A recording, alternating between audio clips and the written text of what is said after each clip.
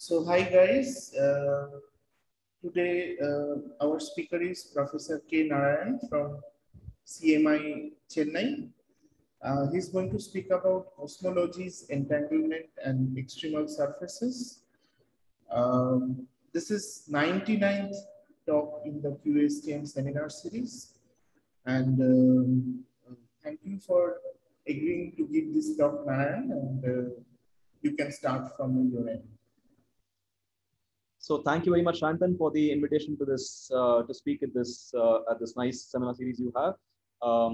So I'll be talking about aspects of cosmologies, entanglement, and extremal surfaces. This is based on mainly these two papers here. Can you see my pointer, by the way, just to make sure? Yes, I can see. Okay, great. So it's mainly based on these two papers and other recent collaborations with these people. I'll broadly talk about this is the rough outline of the talk, so to speak, and it will become clear as I go on. I'll begin by talking about AdS cosmologies and their duals, and I'll review old work, and then I'll move on to describing cosmologies in two-dimensional dilaton-gravity theories. I'll then talk about entanglement in terms of classical and quantum extremal surfaces in these theories. In the last part of the talk, I'll talk about certain aspects of de Sitter space, and motivated by DSCFT, I will describe certain aspects of certain generalizations of the Ruther-Kanagi formulation of entanglement. Okay, so it's been nearly 25 years since AdS-CFT began in '97 with Maldacena, and just to remind you, the broad idea is that holography is the statement that quantum gravity in a space-time region is dual to a theory without gravity on the boundary of that region. It was probably written at Strings 98, who first articulated this broad brush statement of gauge gravity duality and asymptotic structures. So the statement is that if we have a negative cosmological constant, we have AdS-like asymptotics, and these asymptotics are at spatial infinity. So in this picture, for example, this green slice here is the boundary at spatial infinity. This is the holographic direction, the bulk, and the dual is expected to be a unitary Lorentzian CFT, which includes time, which goes this way, for example.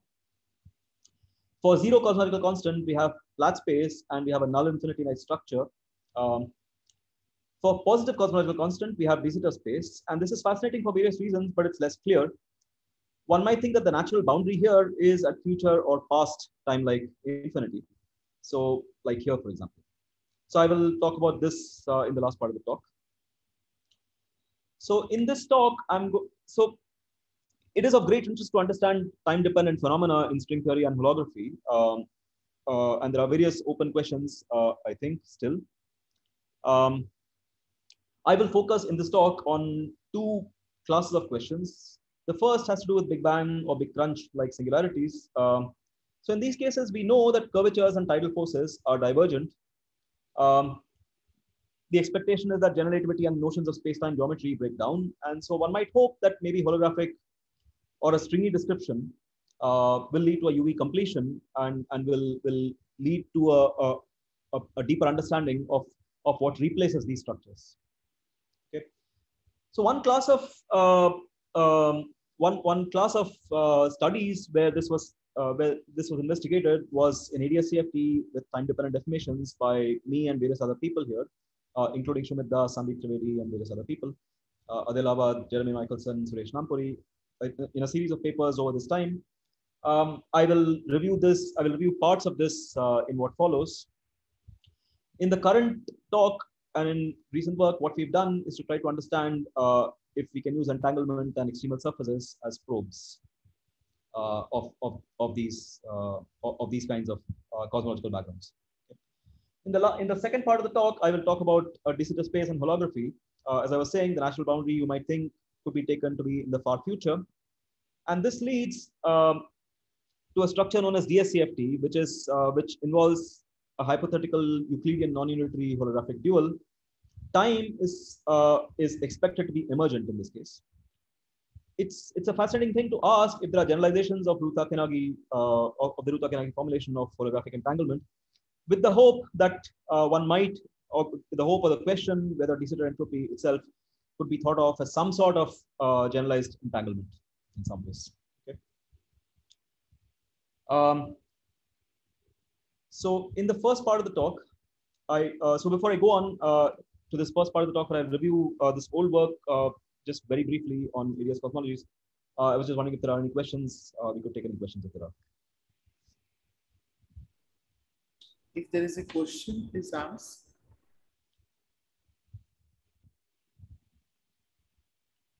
Okay, I think you proceed. Okay. Yeah. So in this old work, what we had done was to study various time-dependent deformations of AdS CFT. So just to be concrete, we have AdS 5 CFT4 described with this with this sort of a metric, with this sort of a bulk space-time description, a bulk metric. And there's also a dilaton, which I'm going to refer to as a string dilaton in what follows for reasons to become clear very soon. This essentially plays the role of the string coupling, so to speak. We considered various classes of time-dependent deformations where this background generalizes to this class of backgrounds. Okay? And these G tildes over here and size are potentially time-dependent. So a concrete class of examples, a concrete example to focus on is this isotropic Kasner spacetime of this kind, where what we have is this time dependence here, as you can see. So this essentially means that as t goes to 0, there's a space-like big crunch singularity. Okay, so this entire region of space basically crunches, and it becomes vanishingly small. There's a big crunch-like singularity. Okay, it's space-like. This whole thing happens on a space-like splice. Now, in the holographic identification, using the holographic dictionary, the gauge coupling is given by this. So the gauge coupling G squared Yang-Mills in this case is identified with e to the psi. E to the psi goes to 0 also in these classes of deformations. So one might hope that, or one might wonder if this means that there is a weakly coupled CFT. Okay, so which is what completes the system and allows us to march beyond the singular location. And so this would be, you would think, if this works, you might think that this weakly coupled CFT dual marches on and allows us to go past the singularity, although the bulk breaks down. Okay, so I will get to this very soon. But before I get there, it's useful to just look at the bulk deformations themselves and these bulk backgrounds themselves a little more. So here I presented this isotropic AdS Kasner, which is one concrete class of models which I'll keep using through this talk. But actually, there's a large family of such cosmologies. So here, for example, is a more general class of spacetimes where we embed the entire Kasner family into this. There are also other backgrounds like AdS, like FRW versions that are embedded in AdS PK singularities, and also various null singularities and so on. Okay. In general, it turns out that this class of time-dependent deformations, this class of deformations of AdS CFT, in fact, are solutions to 2B supergravity if these constraints, if these conditions hold. Okay. Narayan, yeah. So my question was like this time dependence in the metric. It looks like a similar type of radiation. Is it like similar effect? You're saying because the exponent? Yeah, this t to the power 1/3 square. Right. So I don't think. Yeah. So here I don't think it's related to the to radiation per se. You'll see how the exponents come out in what follows. So I will obtain these and also describe other backgrounds of this kind, where these exponents in fact end up taking very specific forms, and you'll see. So it is true that this exponent is in fact related to this dilaton exponent and so on also. But I don't think it is related to radiation per se and so on as such. Not any obvious way that I can think of. Okay. But you'll see more on how the exponents come out and so on. Sure. But it is true that these exponents are specific and so on. So as we'll see. Okay. So this class of these families of holographic of deformations of AdS CFT in fact turn out to be solutions to the supergravity if these conditions hold. And these conditions, for example, are relations between the metric deformation and the scalar deformation. So what is interesting to note is that these deformations, g tilde and psi, in fact, are constrained. They are not arbitrary. You have to turn them on in special ways, and that's how we've turned them on. What this suggests is that the dual CFT state is likely to be non-trivial. We've only turned on non-normalizable deformations here, it turns out, in more detail. It's likely that the dual state for this family of constrained deformations is in fact non-trivial. One way to see this, for example, or one way to get some intuition about this is to note that if you look at generic severe time-dependent deformations on a vacuum state, for example, you might expect these to thermalize on long time scales.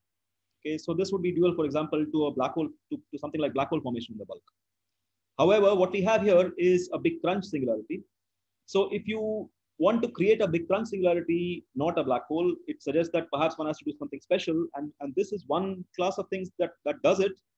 And there are also various things that there are caveats and so on and so forth. So what this overall suggests is that we can construct such time-dependent deformations which exhibit big crunch-like singularities and so on.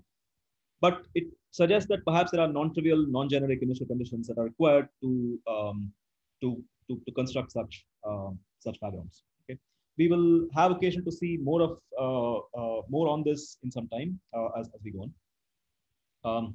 Now, to say a little bit about the dual itself, so focusing just on this AdS5 isotropic Kasner, the dual theory here, by the usual rules of AdS-CFT, can be shown to live on an isotropically crunching space. This is the boundary metric, basically, with a time-dependent gauge coupling, which is given by this. Okay. So as I was saying earlier, this suggests that the gauge theory dual is weakly coupled near the bulk singularity. But this, in a more detailed analysis, turns out to not be true. Okay, so in fact, the interactions are actually important in general, and the gauge theory response turns out to be singular. In more detail, it turns out that there's a singular Schrodinger wave functional and a divergent energy that comes out for these classes of space-like singularities. Null singularities turn out to be better. For null singularities, it turns out that the gauge coupling has light-like dependence on a light-like coordinate, light-like time coordinate. Here, one can actually argue that one obtains a weakly coupled gauge theory. There are possible caveats having to do with subtle renormalization effects with a possible near singularity cutoff. I won't describe more of this, but I can talk about. I can say a little more if somebody's interested. There are various further insights that were obtained by these people and other groups over the years. Okay, so in what follows, what I'm going to do is to not dwell more on these on these theories. What I'm going to do is to change tracks and talk about realizations of cosmologies and cosmological singularities in two-dimensional dilaton-gravity theories, because that turns out to have there are more things to do there, having to do with entanglement structures in particular.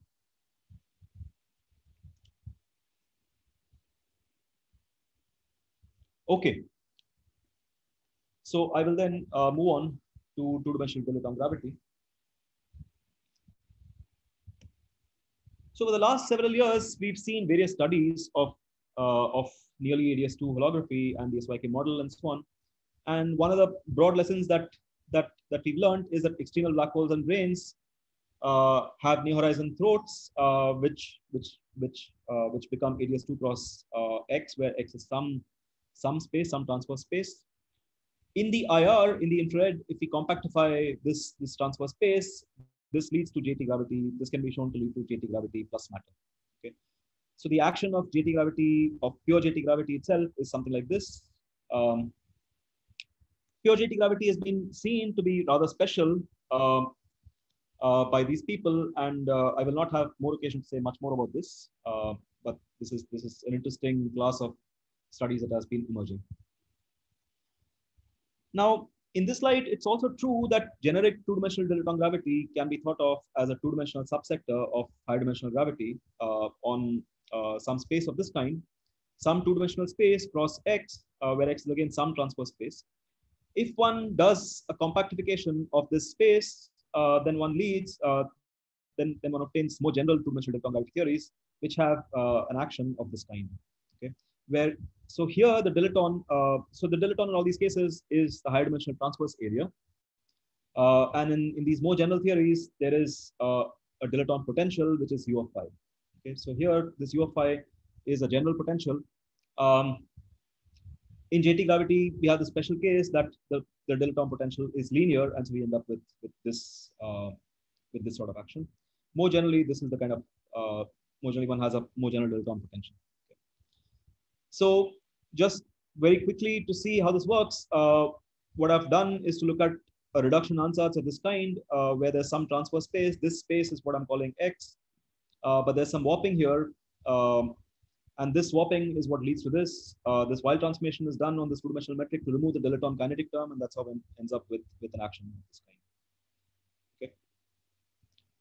So by analyzing this and looking at specific examples and so on, it turns out that such generic two-dimensional gravity theories are in fact more akin to high-dimensional gravity. So they're not near JT in some ways. There's a sense in which one can look at something like effective holography, where one restricts to just a subset of the bulk observers and their duals. And this sort of effective holography pertains to such two-dimensional theories.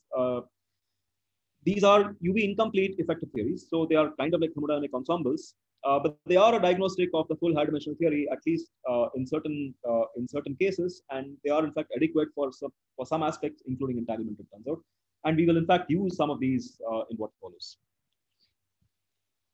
So just to give you one concrete example, so here is a class of theories that would arise by studying string theory on AdS D cross X.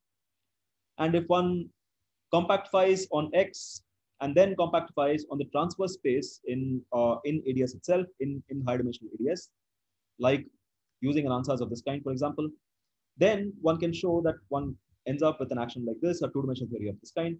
If one does this for AdS D in particular, then one ends up with a dilaton potential of a very specific kind of which has a form like this.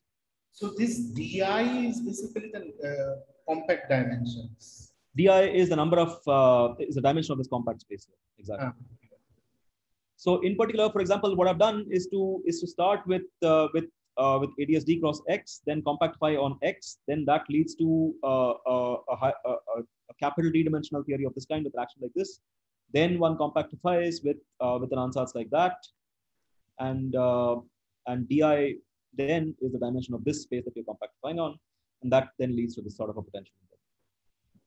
So in particular, if one does the on-shell reduction, for example, using this sort of reduction ansatz, then what one ends up with is in fact a dilaton which has this form and a two-dimensional metric that has this form. So in fact, this metric, as you can see, is conformally AdS2. So if Di were equal to 1, you would get exactly the AdS2 metric, but otherwise you get some non-trivial conformal factor, and that conformal factor actually encodes interesting properties of the fact that it came from this high-dimensional compactification. Okay, so in particular, various observers can be seen to reflect the high-dimensional theory. So in particular, for example, the holographic stress tensor or correlation functions and so on. Okay. So similar features turn out to also be true when there's an extra scalar,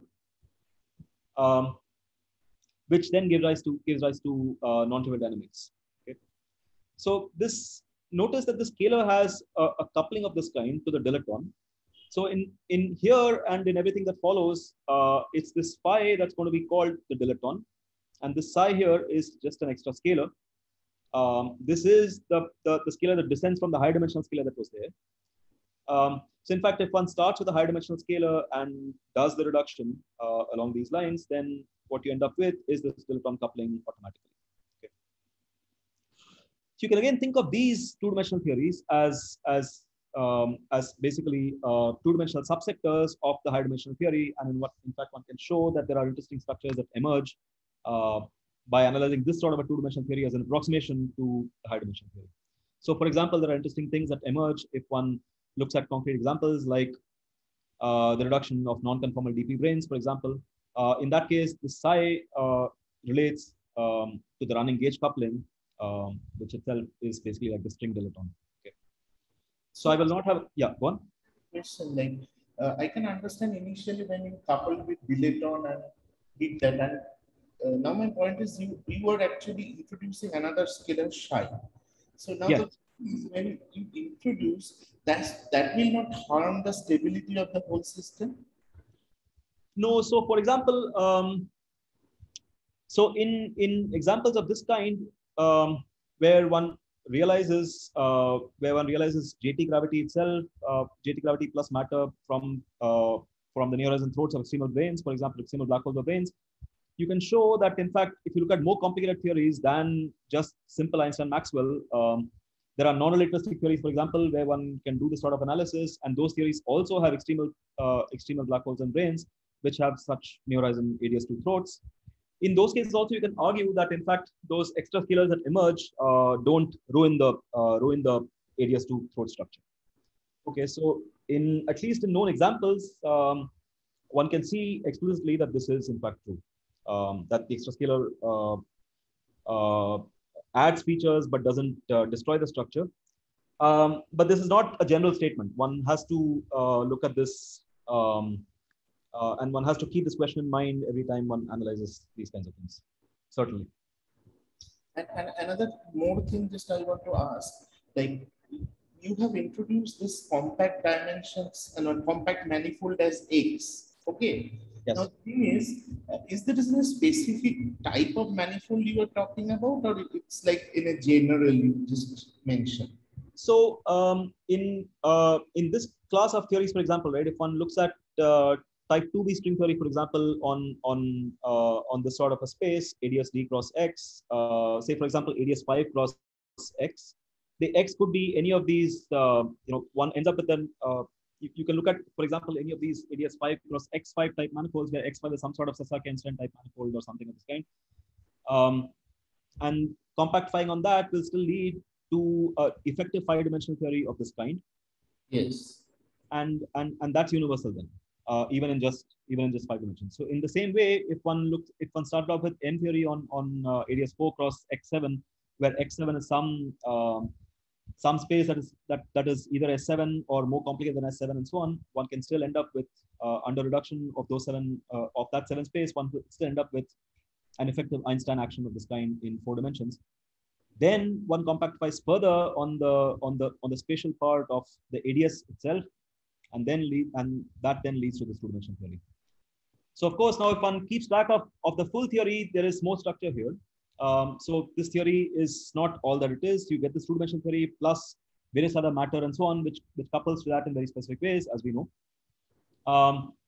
So that's the sense in which I was saying that this theory is really a UE incomplete theory, and one should really, if you want to understand the full structure, one should really look at the full compactification. But this 2-dimensional theory in itself is also good for various things, which is and that's all that I will be focusing on in this talk. I see. So just to return, this scalar here, adding an extra scalar here of this kind leads to various non-trivial dynamics, and in particular, one ends up with this sort of an action where this dilaton coupling to this extra scalar comes from the reduction of this high dimensional scalar action. And examples of this are in fact reductions of non-conformal branes and so on. So it's an interesting question to ask whether one can use these 2-dimensional dilaton gravity theories as interesting playgrounds for a big crunch or big bang like singularities, and whether one can gain something from this. This is especially important in the context in the light of recent investigations of entanglement and quantum extremal surfaces and so on. So I will get to that. So concretely, what we have in mind is to start with some high dimensional cosmologies and then do a dimensional reduction. And this is certainly one way to get a 2-dimensional theory which we know for sure will admit cosmological singularities and cosmological theories in general. And if one does that, it turns out that one can obtain a lot of mileage.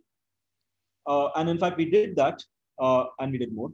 So in this work with these people, what we had studied was in some ways the most minimal such 2-dimensional theory, where we have 2-dimensional dilaton gravity plus a dilaton potential that can possibly couple to this extra scalar also, and this extra scalar. And this extra scalar comes with this dilaton coupling, which came from the reduction of the scalar itself in higher dimensions. Okay. Now, just remind you again, so this phi here is the two-dimensional dilaton, which is just the higher dimensional transverse area. So the equations of motion look like that, and they are what they are, and they carry on, they exhibit rich dynamics. But we would like to understand whether one can obtain big crunch or big bang like singularities. So in order to do that, towards doing that, we'd like to make this, there's a simple point to make, which is that near the big crunch singularity, we expect rapid time variation, which is what leads to the divergence, which is what leads to the singularity in the first place. So you might think that time derivatives, therefore, are the dominant terms to keep in these equations. Okay, so if you do that, then it turns out that there is a universal structure that emerges, and the equations of motion basically boil down to just these terms. Okay, just these terms which involve time derivatives themselves, because they are the dominant ones. So this is universal in the sense that the dilaton potential, as you can see, which governs the asymptotic structure of this theory, has disappeared. Okay. So what this is saying is that no matter what sort of dilaton gravity theory you start off with whatever this potential might be, and that captures various classes of asymptotic structures, and I will mention this quickly very soon. So whatever sorts of asymptotic structures you start with, the near singularity structure has a universal sort of behavior, and these equations can in fact be solved, and they suggest this universal subsector. Okay. I have a question. So I can see that this phi is basically also time dependent. Yes. Now I can see this extra scalar have a kinetic term, but you didn't include any kinetic term of the dilaton. Why this is so? Sorry, I couldn't get that last part. Repeat that, please. No, I'm saying that in this action where you have written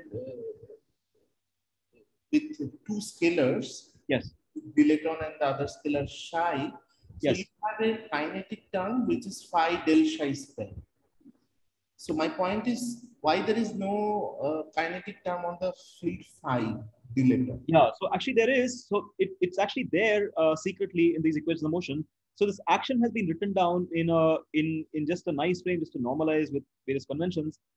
And this is basically done just for convenience, so to speak. So recall that we did a dimensional reduction of this kind with this sort of an ansatz, and then one obtains a metric which looks like this metric. Then, for convenience, we also carry out a we also perform a Weil transformation of this metric of this kind. This then absorbs the kinetic terms for the dilaton into this Ricci scalar. Okay, so it's kind of a rescaling you did. That's why. Yeah. So it's just for convenience. The actual structures do encode the time derivatives and so on, and they're all there. Okay. So in fact, if you actually look at the equations of motion themselves, you can actually see that all the derivatives are actually there in the. Yeah. That's why actually I have asked that. You have to do So you have to just this action is written in a way that is convenient for various purposes, but that's all. Okay, thank you. Yeah. So here what we've done is we look at the near singularity structure and focusing on just dominant time derivatives, we end up with this sort of near singularity structure, so to speak, where time derivatives are dominant. This looks universal in the sense that the dilaton potential appears to have disappeared, and this leads to a universal subsector. This is very suggestive because it looks like there are very specific exponent structures that emerge. To do more, one can in fact construct a scaling ansatz of this kind for the various two-dimensional fields. This higher dimensional cosmology is then written in terms of these two-dimensional variables, and that's what this parameterization is. The fact that we use the scaling ansatz in the equation of motion means that ends up implying that we end up with just algebraic equations for these exponents. These exponents meaning these exponents. Okay. So these give you a collection of algebraic equations which we can just solve for these exponents, and they give you various families of cosmologies. So in fact, one can then recover this isotropic AdS Kasner that I was talking about earlier, which is this space basically in higher dimensions. Under this reduction, what we end up with is a two-dimensional theory which has a dilaton of this kind with this linear time dependence, this universal piece that we just saw, and these exponents, these time exponents, which govern the big crunch behavior of the two-dimensional metric, are related to the scalar, to to the exponent of this extra scalar. Okay, they are very specific relations that have to be satisfied. So in particular, you can see that this metric exponent here and these in fact satisfy this relation. So they are very specific things that emerge from just looking at these equations of motion and the constraints that arise as algebraic equations on these exponents. Okay, so here is this isotropic Kasner written in this two-dimensional language, and this is the two-dimensional background that corresponds to the reduction of this isotropic Kasner. Although we know that this came from the isotropic Kasner via dimensional reduction, this two-dimensional background can be thought of as an independent two-dimensional cosmology in itself from just this effective action. Now, there are also actually various other families of cosmologies. So if one just looks at flat space, which has just a vanishing dilaton potential, one can find new cosmological solutions which map to the reduction of mostly isotropic Kasner. These are straightforward. They've also been known before. But there are also many other things that turn out to be the case, that turn out to emerge from this analysis. So it turns out that one can find what we call hyperscaling violating cosmologies, where the dilaton potential has this more complicated form. I will not have occasion to dwell more on this, but I just want to mention this.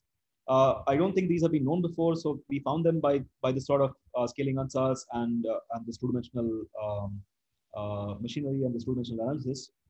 There are even more complicated cosmologies having to do with hyperscaling violating Lifshitz boundary conditions, where there's a non-trivial Lifshitz exponent also. These are even more constrained and complicated, and I will again not have occasion to talk about them. Okay, so I will now begin to talk about entanglement structures in these theories. But before I go on, if there are any further questions, I'd like to. There's a good place to pause and take them.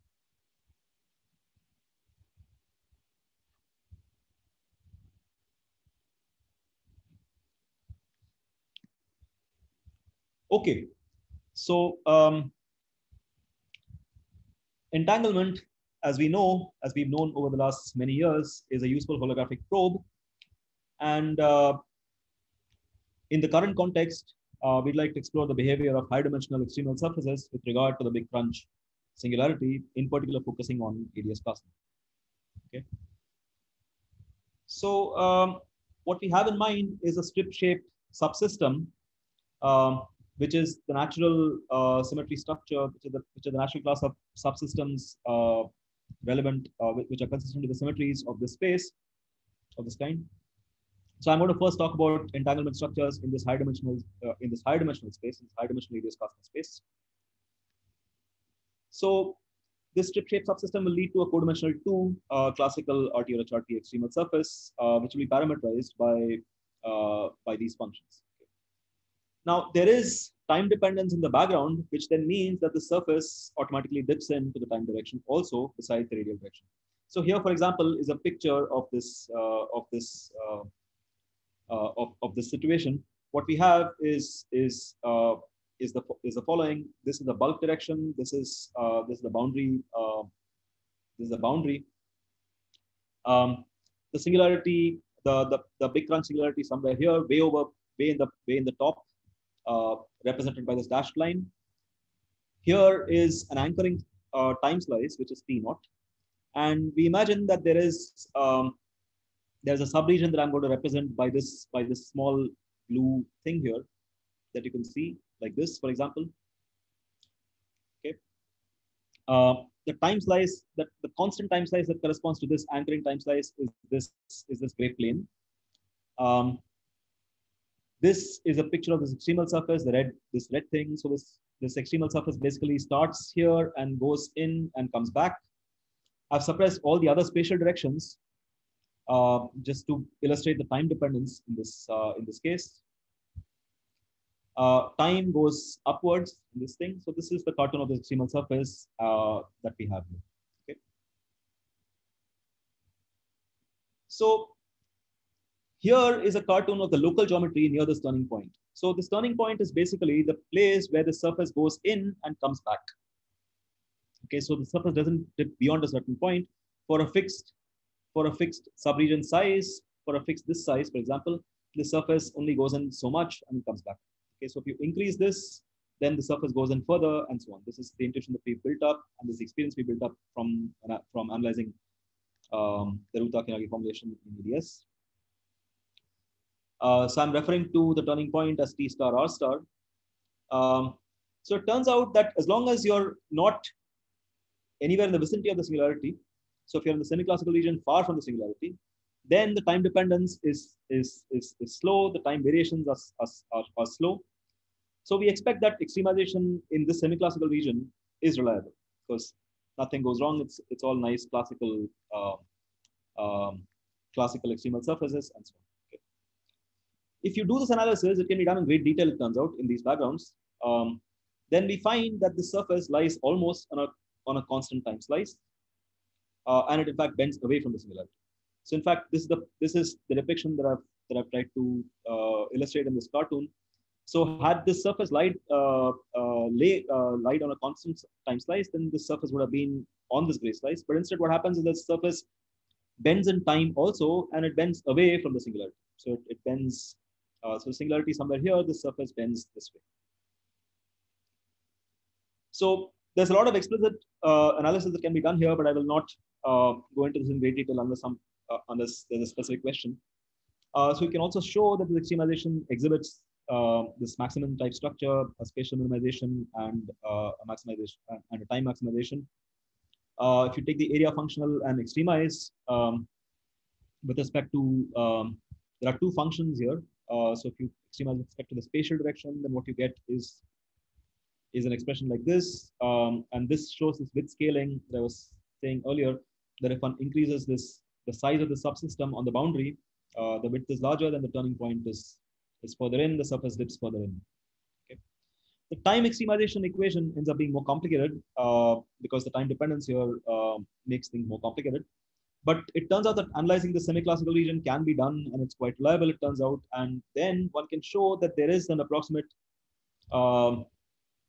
solution to this time function, which looks like this, where these coefficients basically are suppressed by powers of this of the anchoring time slice. So if you're far away from the singularity, then T naught is large, and then these pieces are suppressed, and that's the statement of the fact that the time slice is almost constant, that the surface lies almost in a constant time slice.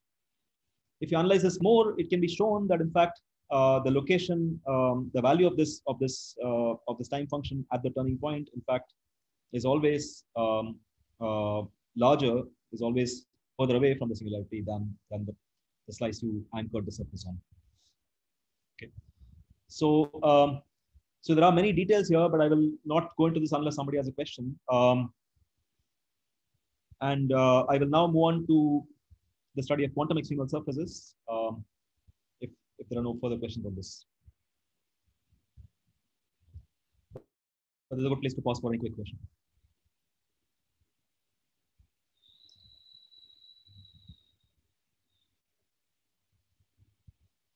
If there's a question, please ask. If not, Narayan will proceed. Yeah. Okay, so I will move on to quantum extremal surfaces.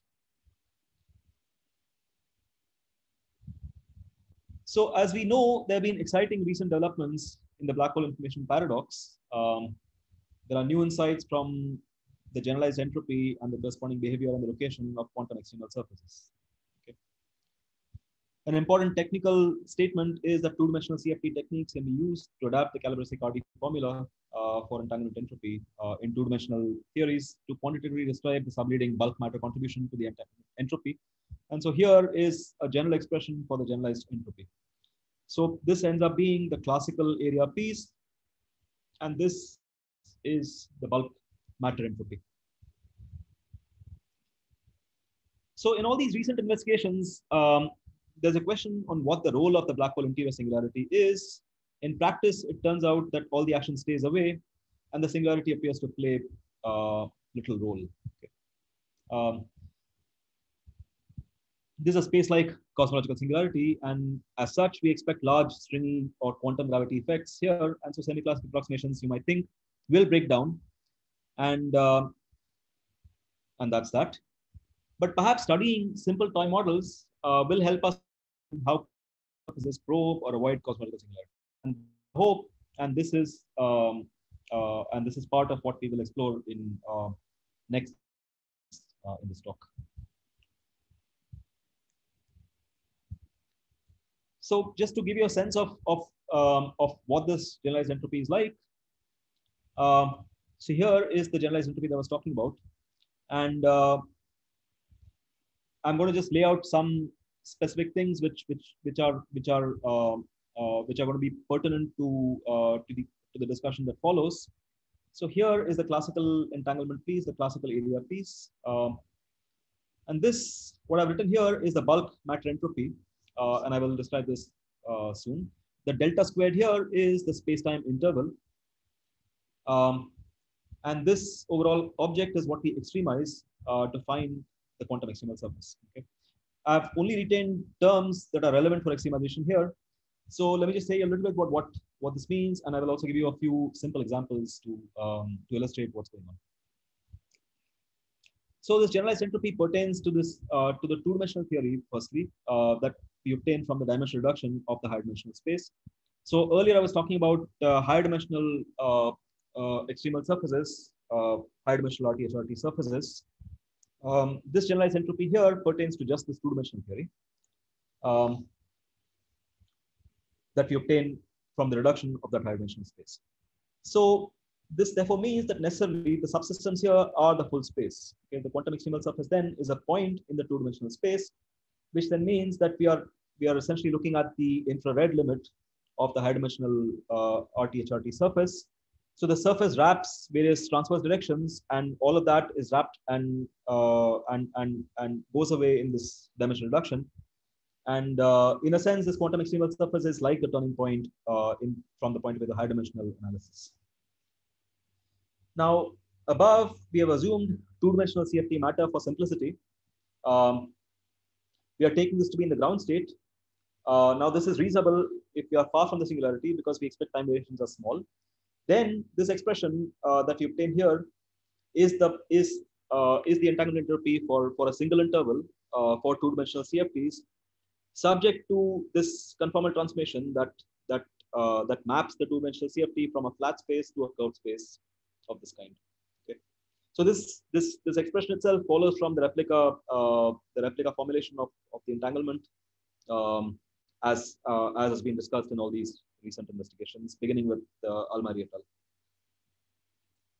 Now, in addition, we will impose this regime of validity for using this expression of generalized entropy, which is that the central charge of this two-dimensional CFT is going to be much greater than 1, but it's also going to be much less than 1 over G. Okay. What this is saying is then that the classical area term, this term is going to be dominant, but S bulk will be appreciable. Finally, if this S bulk term overpowers this classical entangling term, the classical area term, then the Bekenstein bound is violated, and this then leads to what have been called islands in the recent literature. This is using a formulation of Hartmann et al. In this work. So this is a broad brush nuts and bolts of the structure that we have, and I will talk about specific examples where we will see how the structure ends up coming out. Okay.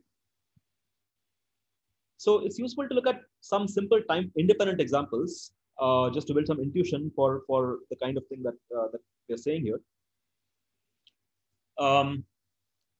So here, for example, since it's all time independent, everything is on a constant time slice. And so what this is saying is that we have some anchoring time slice, and everything stays on the constant time slice. So T is equal to T naught above. The space-time interval is then just this first term. Okay, it's just this. So I will focus on this AdS di plus 2 reduction that I mentioned earlier, just to build some intuition, because we know how this works from the high dimensional point of view. And so it's useful to see how this comes out from this two-dimensional perspective. So here the dilaton has this form, and the two-dimensional metric is like this.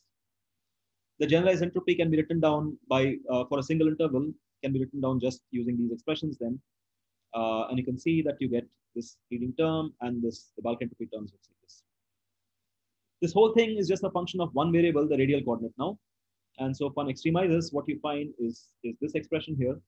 And to find the extremum, we have to set this to be an extremum. So this derivative vanishes. So you can now see that both these terms are negative. Since C is positive, the central charge is positive, and di is greater than 1. This is some high dimensional theory that has been dimension reduced to obtain this two-dimensional theory. Okay. You can then see that the only solution to this extremization is, in fact, r star goes to infinity. Okay, r star is the extremal value of r at on this extremization, and so you can see that since both these terms are positive, there's a relative plus sign. So the only thing that satisfies this, the only solution to this extremization is r star goes to infinity. So this recovers the usual Poincare wedge, which is the usual AdS di plus 2 entanglement wedge. It can be shown that this structure exhibits the maximum structure that I was referring to. You can see that in fact this this is a spatial minimization.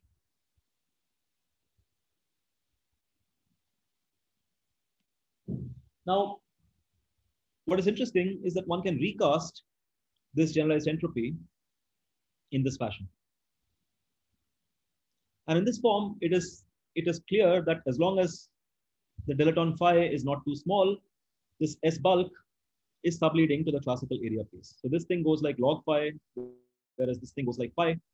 And so this subleading bulk matter piece, the bulk entropy piece, is always subleading to the classical area piece. So there can never be competition between these two terms, and so the Bekenstein bound is not violated, and so there are no islands in this case. Okay. There are other examples where one appends a flat space region to beyond the boundary of this AdS region and so on, and then there in fact are islands, and you can show that that is the case. But in this class of theories, what we are doing is to look at theories with this AdS boundary stuck in, and that's all.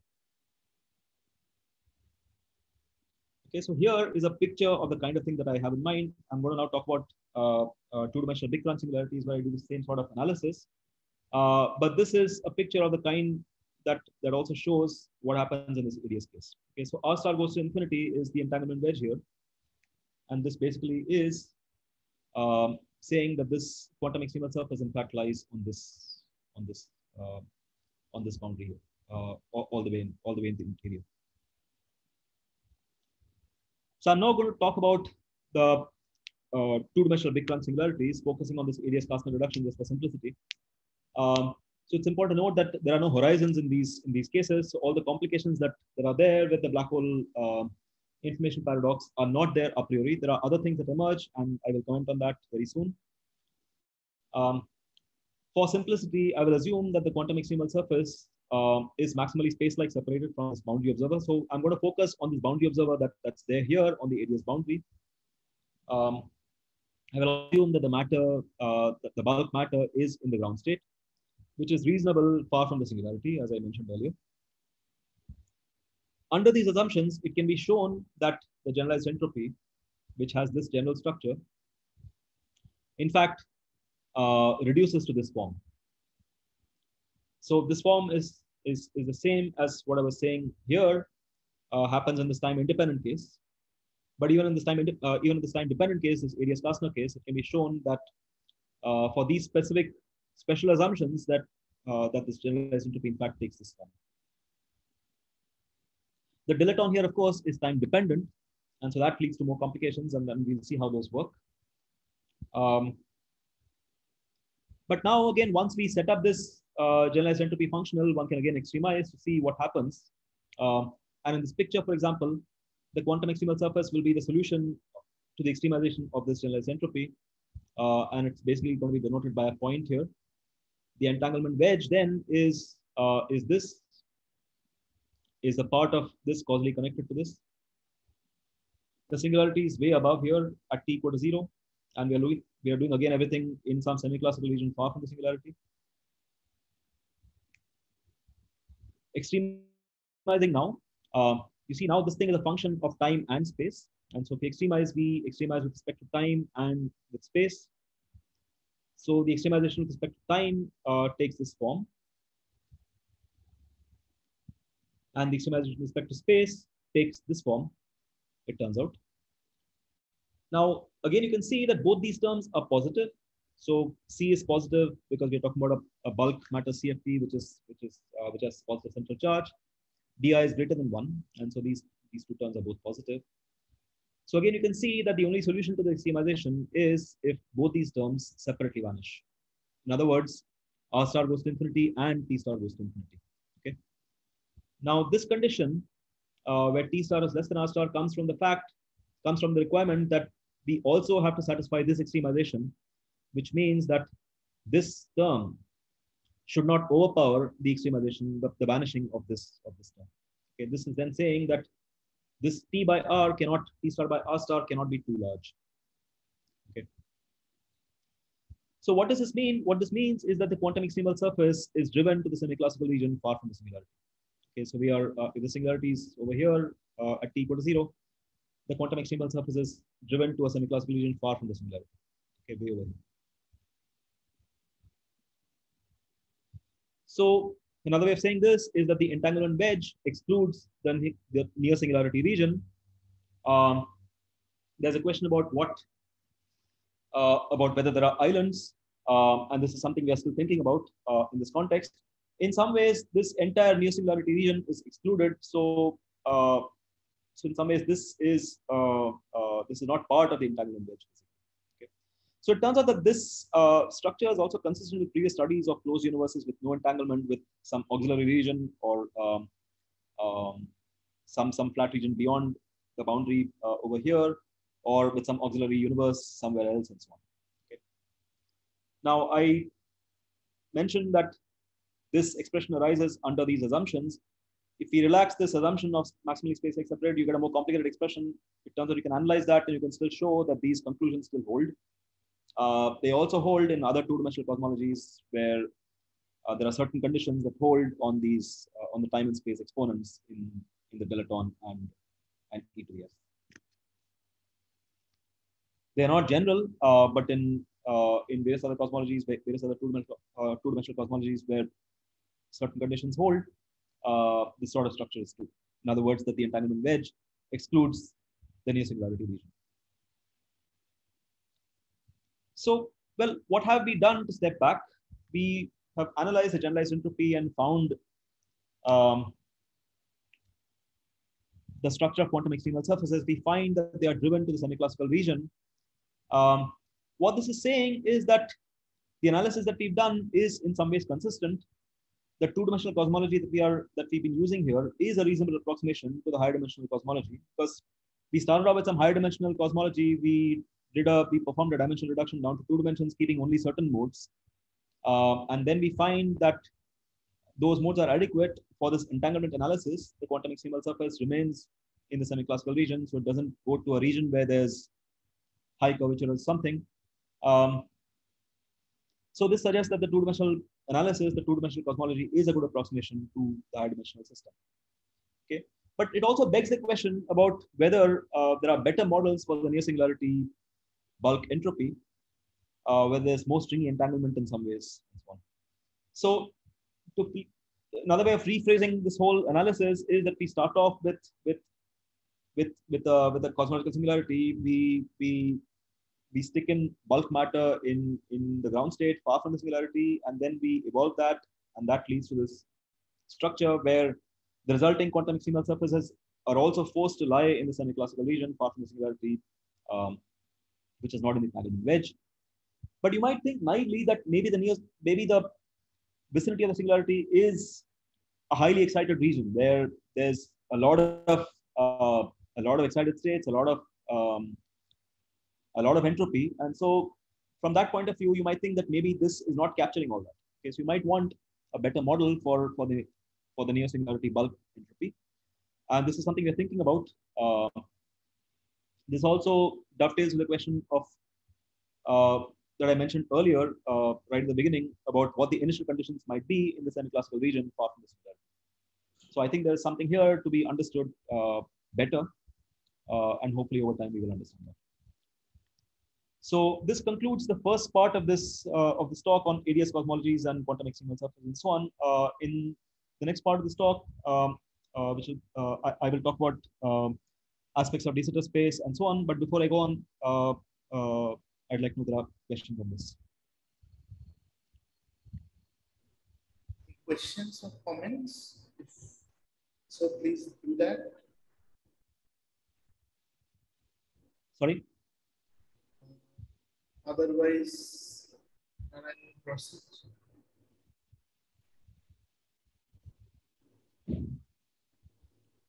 Okay, so in this last part of this talk, I will talk about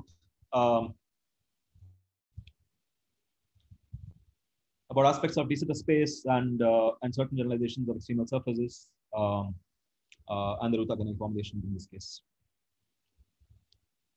So this is the structure we've been seeing overall in this very broad brush way on holography. So we have spatial asymptotics here for AdS is the kind of thing that I've been talking about. For de Sitter space, we get something completely different. It might appear that the natural boundary is at future or past time like infinity. So here, for example, at I plus, this suggests a spatial or Euclidean CFT, which is a very different structure. Okay.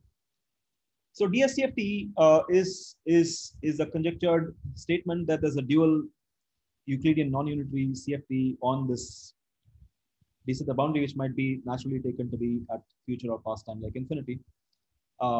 So here is a picture of de Sitter space. We have a sphere that's, so if you look at constant time slices, these are spheres. They are crunching and growing in time. So if you look at this dashed line, if you look at one of these dashed lines in the top half or the bottom half, can be described by this Poincare coordinates, these Poincare slices basically. If you look at both of these dashed lines, then these are static. These can be described by the static coordinate system, which I'll come to very soon. Soon after Strominger and Witten described DSCFT in this way, Maldacen and his famous paper on non-Gaussianities argued that the entire structure of DSCFT, this entire structure of DSCFT can be obtained by analytic continuation of this kind from Euclidean AdS.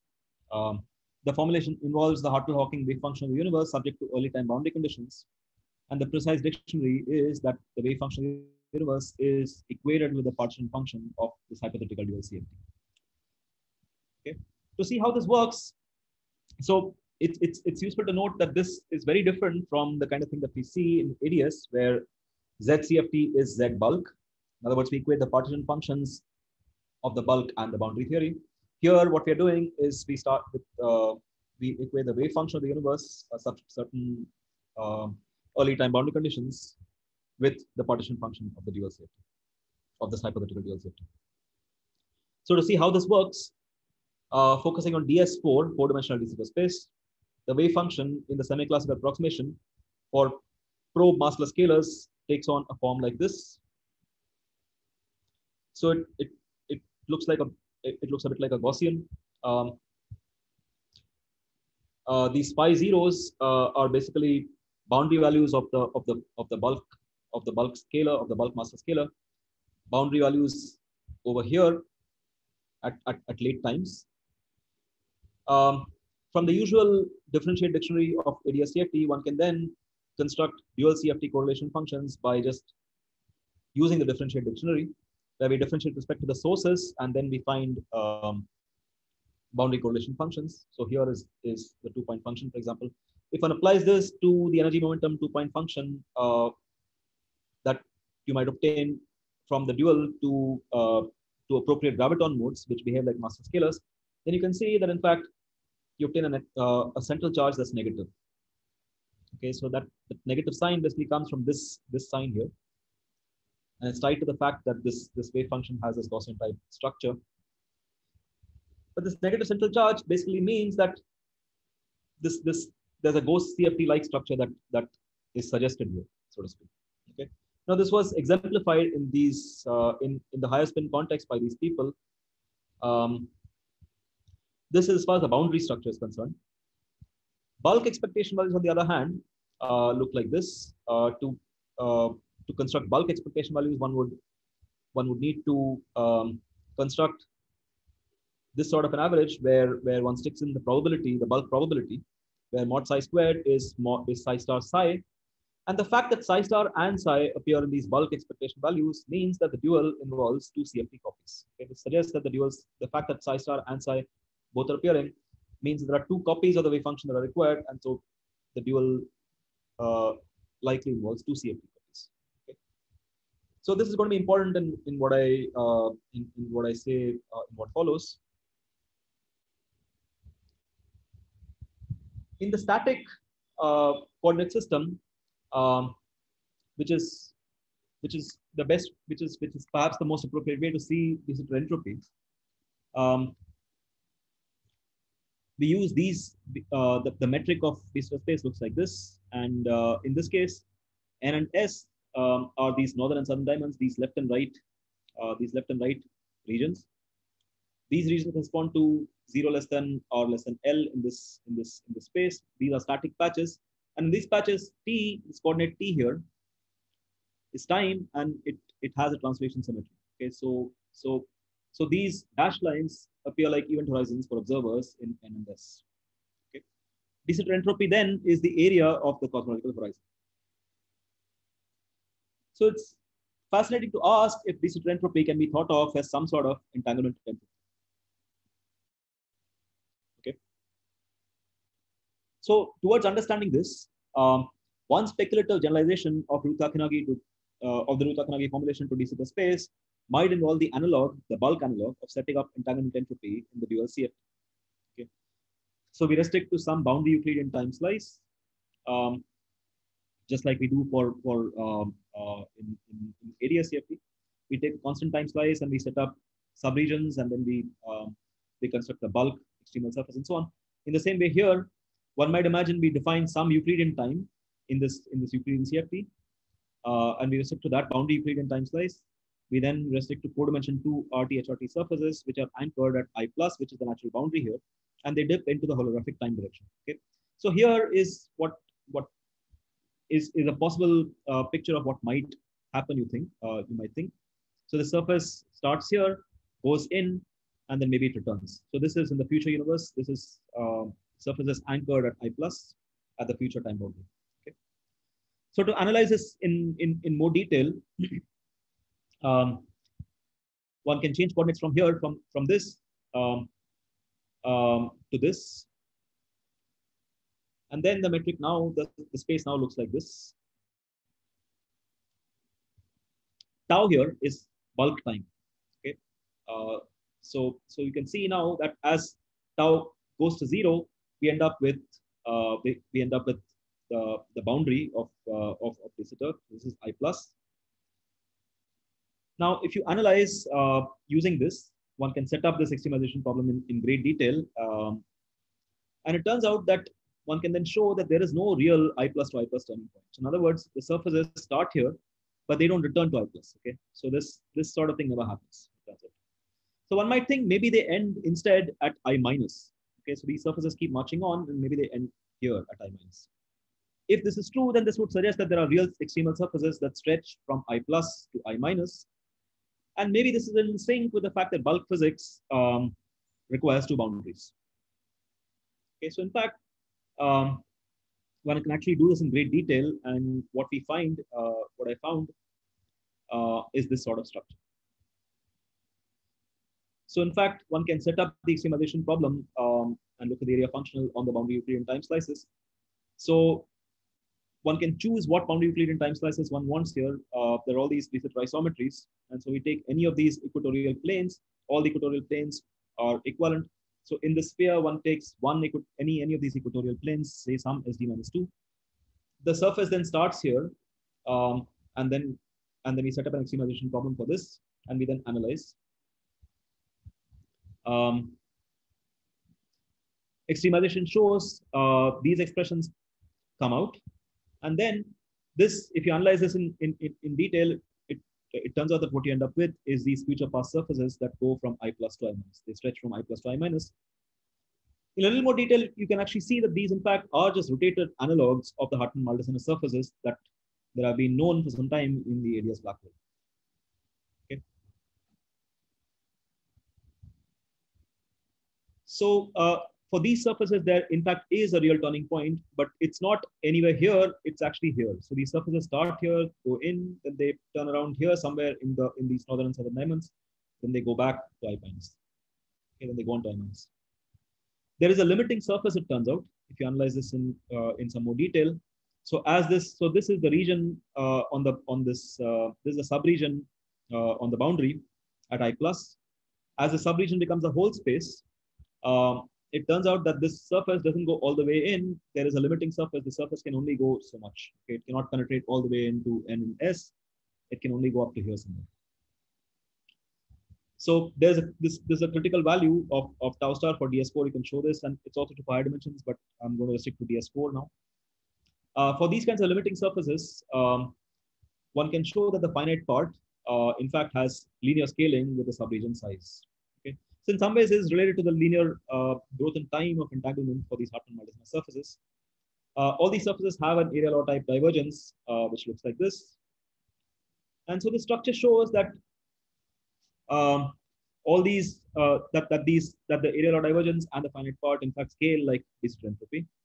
In some ways, if these surfaces existed, the scaling is automatic because they're all codimension 2. And so the interesting observation is just that these surfaces exist and they stretch between the future boundary and the past boundary. Okay. So this scaling suggests that distributed entropy in some ways is like the number of degrees of freedom in the dual CFT. So these surfaces turn out to have various interesting features.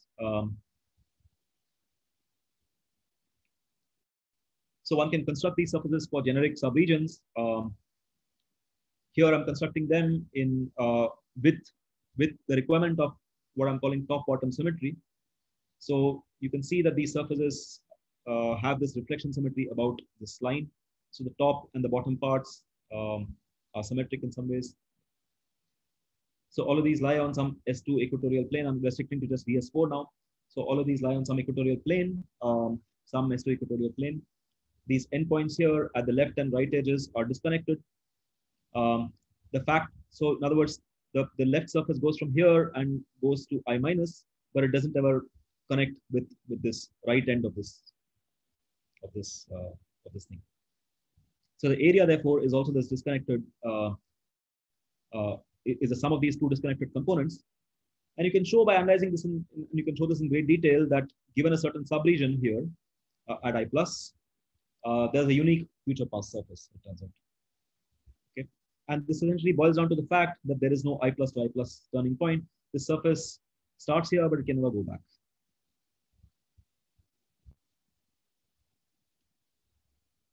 One can analyze this in more detail, actually, it turns out. And if one looks at two disjoint subregions, here I'm drawing these, I've drawn these 4 points, and W1, W2 is one subregion, W3, W4 is another subregion.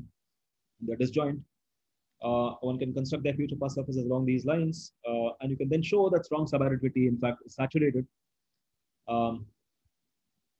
If one analyzes the area of these of the subregion A union B, it just turns out to be the sum of the areas of A and B itself.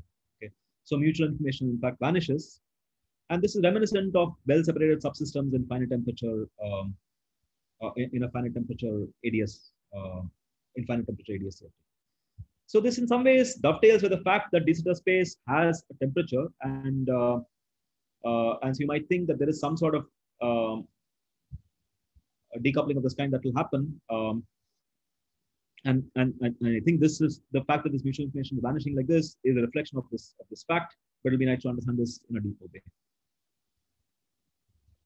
There are also further interesting properties, it turns out. So since we have de Sitter isometries, all these S2 equatorial planes are in fact equivalent.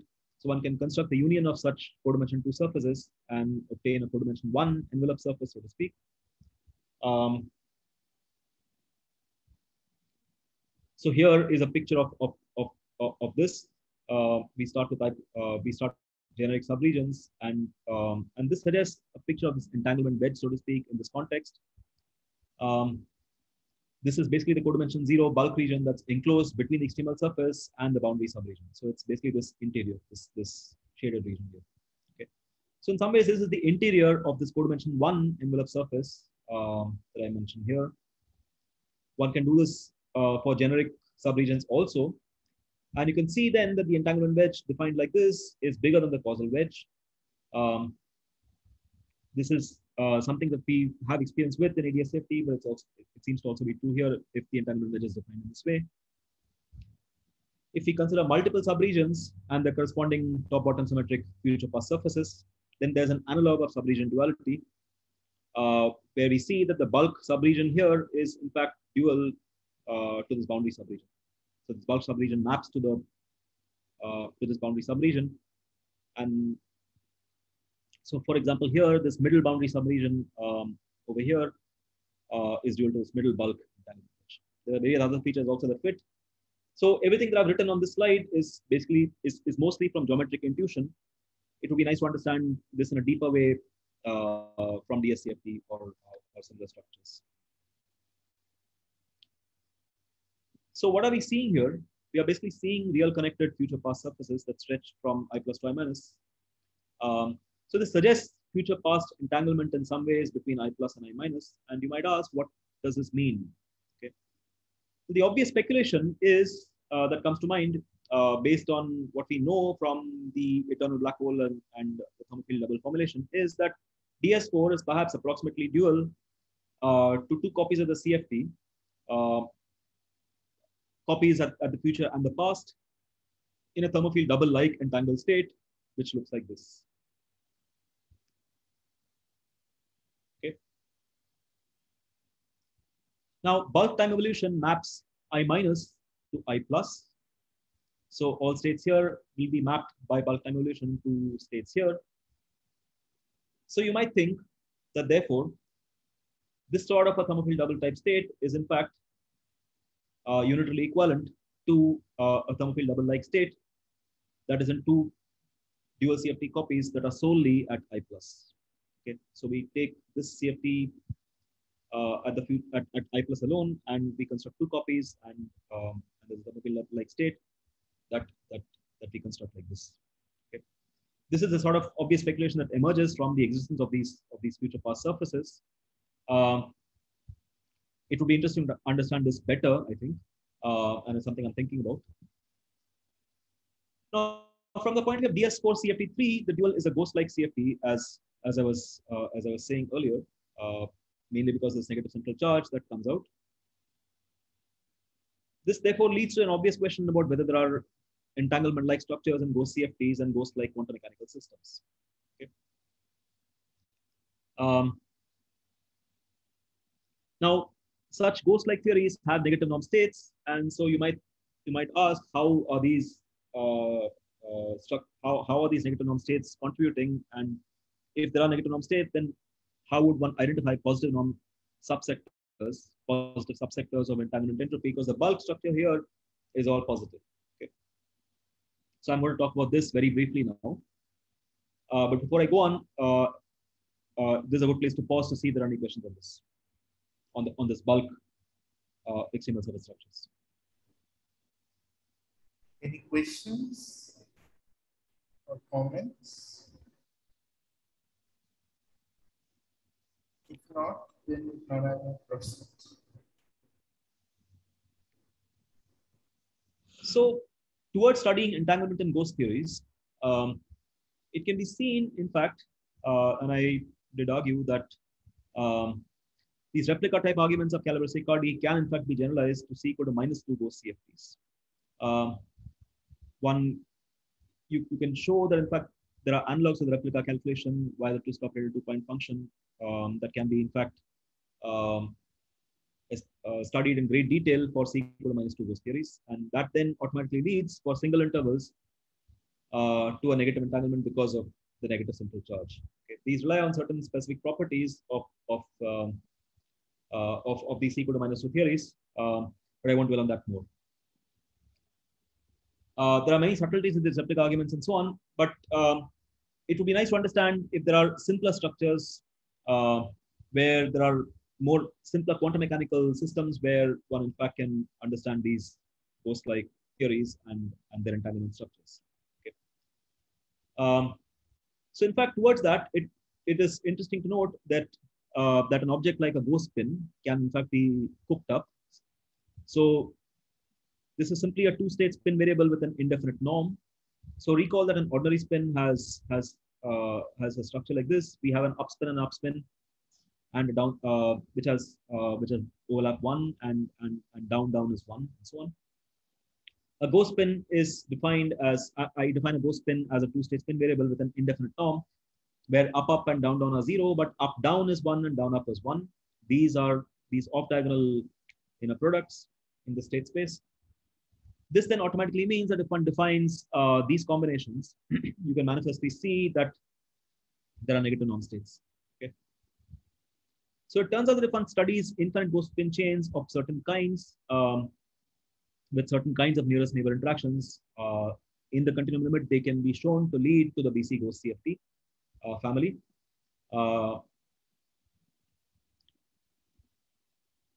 Towards understanding entanglement structures, it's instructive to look at just two ghost spins and see that if one constructed two ghost spin state of this kind and constructs a density matrix from that, and then carries out a partial trace over one of the ghost spins, one obtains a reduced density matrix for the remaining ghost spin.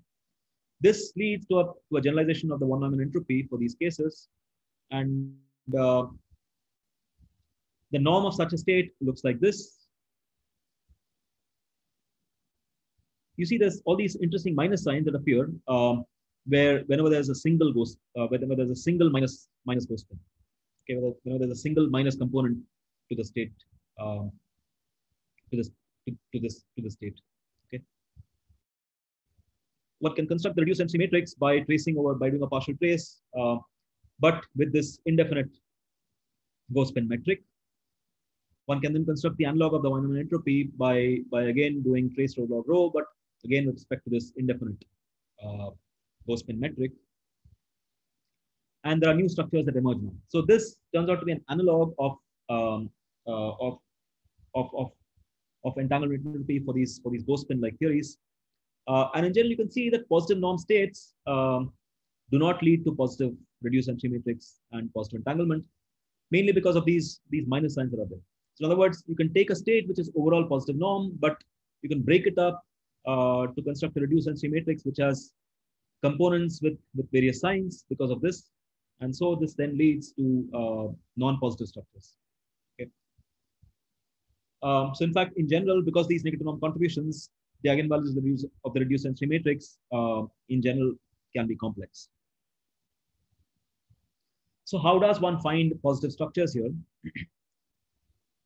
One uniform way in which we found positive structures emerging is to entangle identical ghost spin copies, entangle identical ghost spins from each copy. So we take two copies of, so here there are two copies here.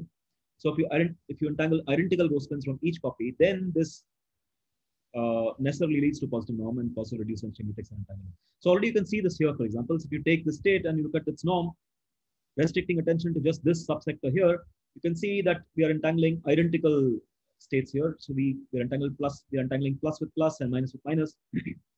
This turns out to automatically lead to a positive structure.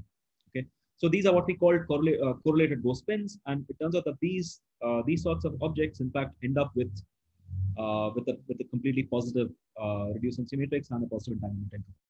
Okay, so in fact this is also true for two copies of ghost spin ensembles. It turns out, and we can show this in detail. Now, if you look at this structure looks a lot like this.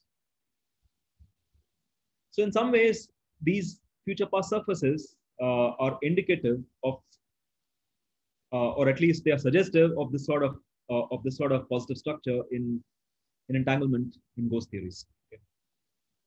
So it would be nice to understand all of these structures better, and this is one of the things I'm thinking. This is some of the things I'm thinking about. So I will now conclude. So as we've seen, generic two-dimensional dilaton-gravity theories can be employed gainfully towards understanding various things. So in particular, in the AdS Kasner case, we studied classical extremal surfaces which are anchored in the reliable semi-classical regions, and we find that they bend away from the singularity. Quantum extremal surface is also driven to the semi-classical region far from the singularity. So the singularity is not, the near singularity region is not in the entanglement wedge. This leads to obvious questions on better models for the bulk matter entropy and a better understanding of the initial conditions in the semi-classical region. So there's an obvious question here about which classes of big crunch singularities are in fact accessible via entanglement, and what happens to the black hole interior singularity. Now it could be that the black hole interior singularity is qualitatively different from a big bang or a big crunch, and it would be interesting to understand these questions better. In the de Sitter context, these de Sitter future pass extremal surfaces appear to be a way to organize bulk entanglement, and there are various features that fit in, like this limiting surface, vanishing mutual information, and the notion of entanglement wedge and subregion duality, and so on.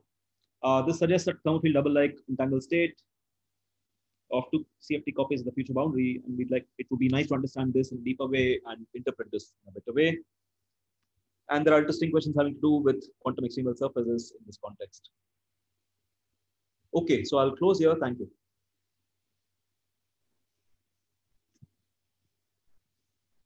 Thank you, Narayan, for your talk.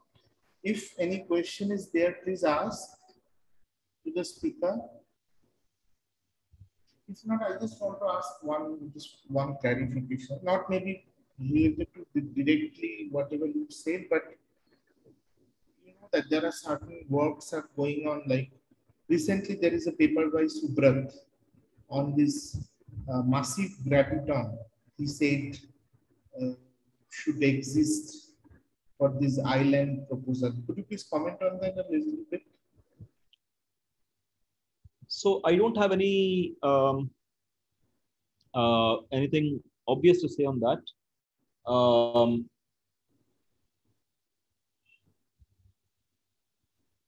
So all those questions on, so I think part of the central point might be that the black hole case with horizons and so on might be qualitatively different from these things that I've been studying on the big crunch and these kinds of cosmological singularities. So the notions of the entanglement wedge and the way they appear might just be different. And these questions on in the cosmology context might just be different. So these notions of islands and so on in the cosmology context, I think, need to be understood better. That's the most basic statement that I can think of. And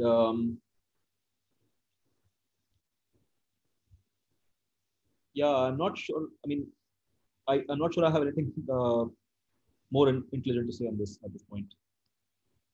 Yeah, like I just saw this paper, like I'm trying to understand this, what is going on. Anyways, thank you for this contribution. It will be uploaded in my channel and I will share the link with you. And yeah, in the later half of the talks, like next talks, you may also join. I saw that in the last talk you have joined for this. Yeah. Yeah, but like it was very big talk. That's why I think you left a little bit early. But it actually goes 2.5 hours or more than that. Okay. So yeah. Anyways, no problem. But like if you are interested, you can join. I will share the details further. What yeah. Okay. Thank you very much. Okay. So I would suggest there is a lot of people out there, but they left actually. But anyways, you gave a very nice talk. So please, if there is anybody, please unmute and give a clap for him for giving such a nice talk. And you may contact him if you have any question. So is that okay if people will contact Absolutely, you? yeah, absolutely. You may contact him because this talk will be posted. If you have any further questions or comments or any clarification, you may ask him or maybe you can discuss with him. That would be very good. So thank you and stay safe and healthy. You This too. is very important and yeah, nice to see you and hope to Nice. see you again in my future talks as well. Thank you. Bye. See ya.